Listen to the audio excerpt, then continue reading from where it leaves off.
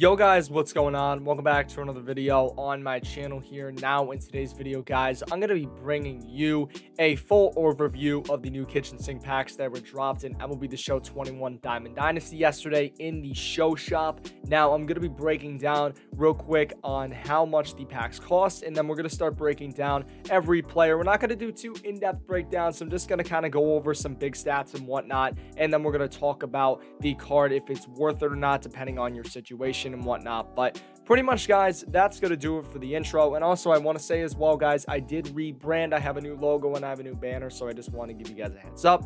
But anyway, let's go ahead, let's get into the video. All right guys, so here we go. So we're gonna start off here with the pack price. It is 30,000 stubs. This is honestly a pass for me. You know, I don't really like these packs. It's kind of the same with the headliner packs, man. You know, there is a very high reward here. I mean, you can get this Pedro Martinez if you open one of these headliners, or you can even get another diamond. But the thing is that the pack odds are not great. You know, 1 out of 10 for that 85 plus diamond player, 1 out of 3 for even a gold player. So it's very rare that you would get a gold player in this pack. And then for the kitchen sink pack, to be fully honest, man, there's a 1 in 5 chance that you get the rare round. And there's, you know, it's basically, I know it's guaranteed a base round, but to be fully honest, I mean, these packs are not amazing, man. And I wouldn't recommend dropping 30,000 stubs. That is just too much of a risk to drop on these packs, because they could have a very negative effect on your stub count. But if you do end up getting the 95 rare round, if you open 2 of these and get the rare, congratulations, you're amazing. You know, you're an amazing person. But I mean, if you do get a rare round and a base round in the 2 packs that you open, then you will split even basically. But overall, these packs are just not worth it for 30,000 stubs. There are some good cards in here, but it's just not worth it for 30k.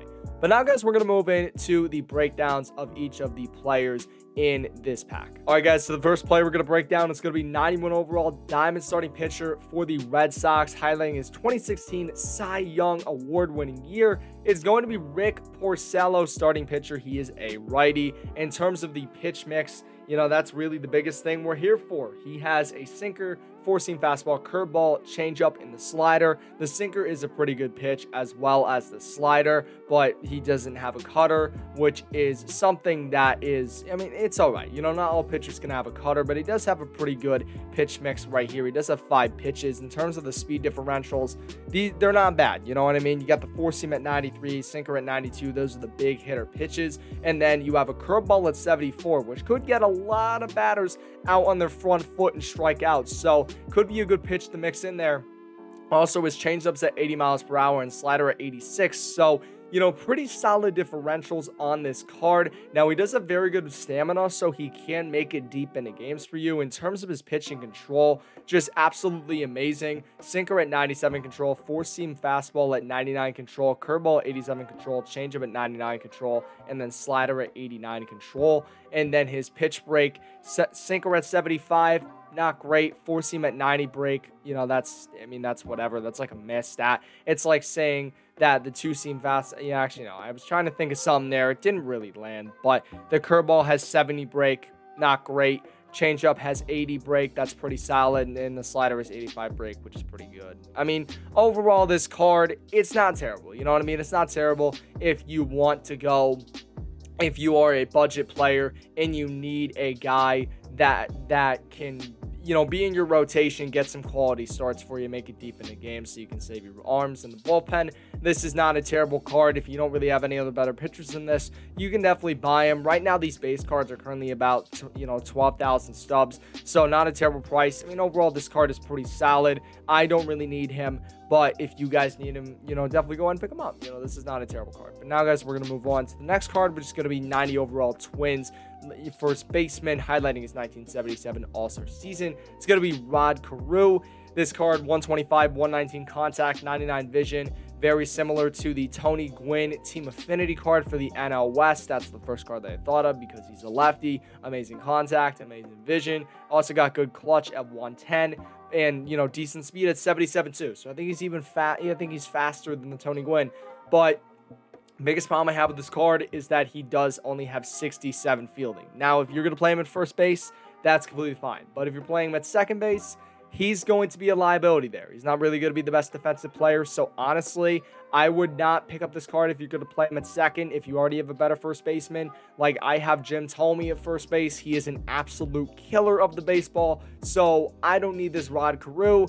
But, I mean, you know, if you need a guy who can maybe hit off the bench and has decent contact and you don't really have any better lefties and you don't want to spend a lot, this card is not terrible. I mean, 12,000 stubs, you can get a guy with amazing contact, amazing vision. So, really just depends on how you play. Personally, though, I'm going to pass on this card, and I think you should too, unless you need him for, like, on the bench stuff. So, there we go. Next card, 92 overall, Bill Mazeroski, second baseman.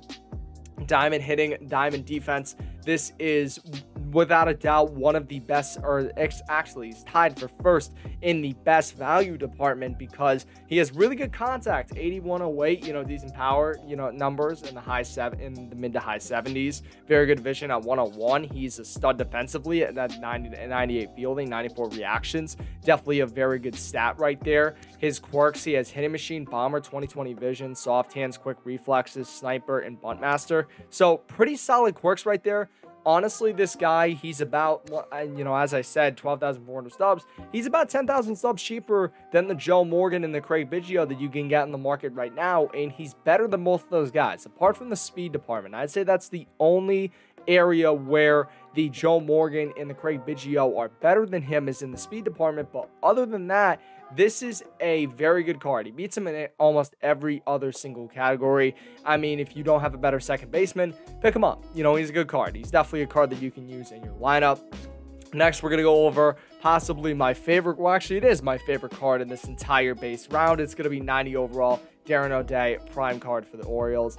This card, I mean, if you guys know Darren O'Day, he's got that funky release, man. He's got the sidearm release. He was one of the best sidearmers.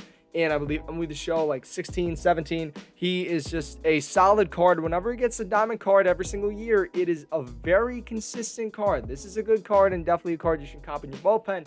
He's got 106 hit per 9, 117 pitching clutch. Those are good stats. 98 K per 9. Really, his lowest stat is probably his biggest flaw is, you know, the velocity part and possibly his home run per 9 too. But he's a side-arming pitcher. He has that funky release. He's like a submarine pitcher. So, you know, he's definitely going to throw a lot of, you know, batters off with his sidearm or submarine release, however you want to call it. But this is a very good card. You take a look here. Obviously, he's not going to be throwing too fast. I believe he can hit 88, 89 on his four-seam and his sinker. But his control is, you know, his control is very good, man. 92 on his slider and four-seam, 94 on the sinker, 72 on the changeup is meh. It's not really that great. And then pitching break, 98 break on a slider, 83 on a sinker. Definitely a very, very solid card. Quirks, he's got pressure cooker, stingy, untouchable, control artist, grounded, knee buckler. So very good quirks. Overall, this guy is a very good card. I think you should definitely add him to your team immediately. Once again, he's only going for about 12,000 stubs, and he is just a very solid add to your team. And then the last guy, or the second to last guy out of the base round, is going to be 90 overall catcher Travis Darnell for the Braves, highlighting his 2020 Silver Slugger season. 122 contact versus right, 72 contact versus left, 107 power versus righties, 52 power versus lefties.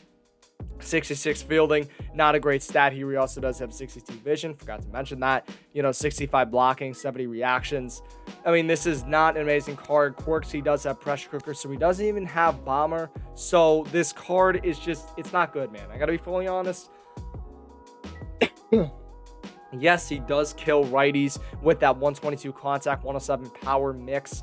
But to be honest, he just doesn't hit that well against lefties, which is the big thing for me. I like a really balanced hitter, and he's not really there. Vision is not really there. I mean, who knows? Maybe he has a glitchy swing. I don't know. I mean, he doesn't really have a lot of quirks. Can't really play solid defense. So honestly, this card would be a pass for me if I was a budget player, and it should be a pass right there. Next, we're going to go over Honus Wagner, 90 overall diamond card center fielder. Can also play second base and left field.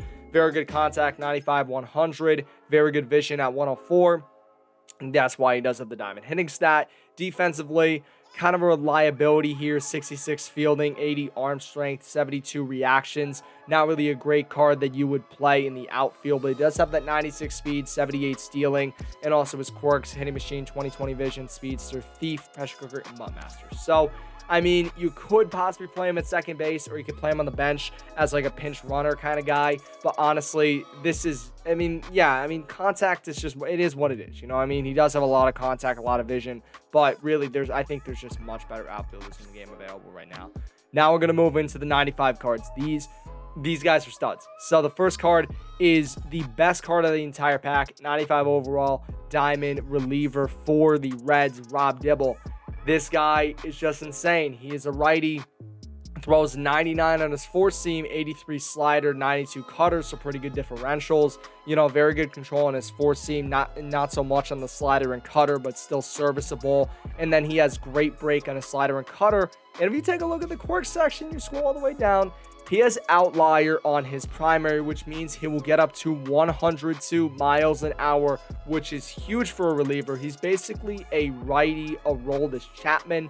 I mean, this is just a really good card. I mean, amazing hit and K per 9, amazing pitching clutch, really good home run per 9. Obviously, the velocity's there, really amazing break. This card, in my opinion, is a no doubt cop for 50,000 subs. If you have it, please pick up this card. He is very comparable to the Lee Smith reliever card, which is one of the best in the game. This guy's definitely going to rival him for a long time. Next thing is going to be Harold Baines, 95 overall right fielder for the Chicago White Sox signature series card. 112, 98 contact, 95, 83 power, 107 vision, 100 discipline, 110 clutch.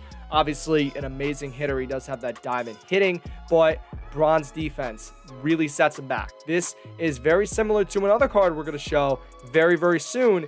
He does have 65 fielding, 62 reactions, 54 speed, so he's not going to be very good in the outfield. Honestly, this card, the most I can see him being is going to be a pinch hitter. I mean, he is a very good hitter, but he just doesn't have the stats defensively, so that's where I stand on that. Next card, 95 overall, Justin Verlander. You see right here, 100 stamina, 115 pitching clutch, very good hit and K per 9. He's got the break as well at 94, decent control at 86, and, you know, you see his pitch mix here, 4-seam circle change, 12 curve slider, 4-seam can come in at 99 miles an hour. You have the circle change, 12-6 and slider, all coming in under 90 miles per hour, so pretty good differentials there. In terms of his control, you know, kind of lacks with the other pitches other than the 4-seam and the slider. Circle change 78, 12-6, 68, so, you know, not really good control on the curveball. And then for his pitching break, 12-6 at 94 break, which is pretty solid. Slider at 90, 89, circle change at 87. And that's pretty much like all she wrote for this card. You also have, you know, pretty good quirk, special cooker, workhorse, stingy, untouchable, grounded, cheesy, and illusionist. So not a terrible card, but once again, I'm not going to pick up this card just because I have a little bit better pitchers in my team right now. Also, the pitch mix really just kind of disappoints me. I don't know. It's just he doesn't have a sinker, doesn't have a, you know, he doesn't have a cutter. And, you know, I mean, I don't know. It's just the control also on the 12-6 is not great. So not a great card right here. And the last card, this is one of the big boys here. It's going to be Adam Dunn, 95 overall first baseman, highlighting the fact that he's in the 400 home run club with 462 career home runs for the Chicago White Sox. This guy is built like a freaking Ford truck, man. 6'6", 285. He's a big boy. He's got 84-70 for his contact, 122, 110 for his power. So once again, he's going to be hitting dingers for you, man. He's going to be hitting dingers. He's built like a Ford truck. Thank you, Gomes, by the way, for that reference. He also has 58 vision, 125 discipline, so he can work the walk if he wants to. If you have the discipline, then he has the discipline. Now, in terms of his fielding, 65 fielding, 61 reactions. He does have the arm strength at 88, and he also has 55 speed. So really, this card is at max a first baseman, and I already have Jim Thome, as I mentioned before, so I don't really need this card. But if you're looking for a first baseman who can hit absolute tanks, missiles, that Adam Dunn is going to be your guy. He has the bomber clock as well. So guys, hope you enjoyed this video. If you did, smash a like, smash 5 likes. Tried to go over all the cards as quickly as I could and give you my opinion on them. But guys, take care. But most importantly, stay classy.